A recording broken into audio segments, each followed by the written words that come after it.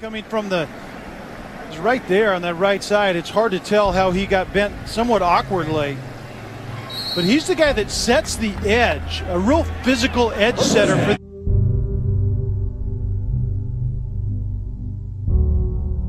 Good news for Texas Tech right here. Trey Porter, their hardest hitting defensive back, will be back in action today. Sustained a knee injury a few weeks ago. He's back. He's wearing a knee brace. Talked to him before the game. He said he doesn't like the knee brace, but he's going to make up for it with hitting. He'll need that today going against James Sims.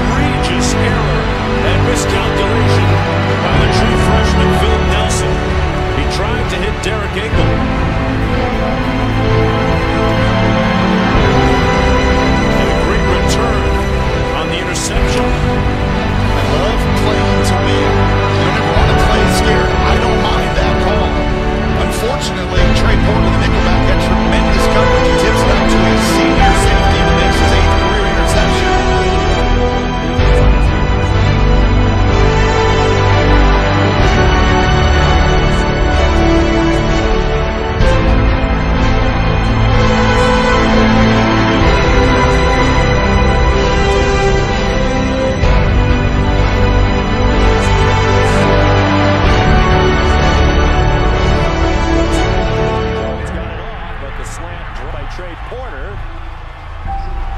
Really one of the keys this year, Chris, for this improved defense. Art Kaufman has simplified things.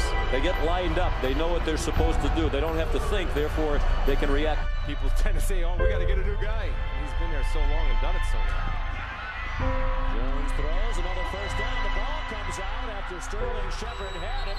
And he got it back. Had the first down, then lost the ball, then got the ball back. At the 24-yard line, first down, Oklahoma. This kind of symbolizes the Raider defense day right here. Opportunity to make a play, get a turnover, get the ball back for your offense. Switzer at the Pro Bowl. Interesting guy. Swing pass for Kenny Stills. And the tackle made immediately by Trey Porter. Of course, Barry Switzer also got some attention within the last couple of weeks after that.